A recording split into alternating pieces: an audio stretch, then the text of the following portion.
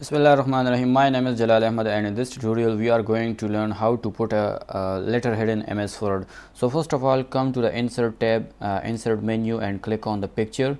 Browse for your letterhead in your hard drive. I have one in here. I will double click or single click and then click insert button. So this will put, let me show you. This will put our letterhead in the new MS Word file, but you can see it is not touching the borders. It means that its width and height are smaller than the document, than our new document. Okay, for that purpose, click on the picture, right click on the picture and click on size and position.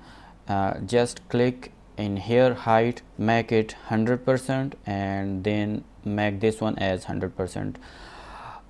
Then move towards the text wrapping tab and click in here, select the option that is behind text. Okay, now move towards the position tab and click on the horizontal alignment, but horizontally it will be centered and relative to the page. Okay, and vertically it will be aligned to the top and relative to the page.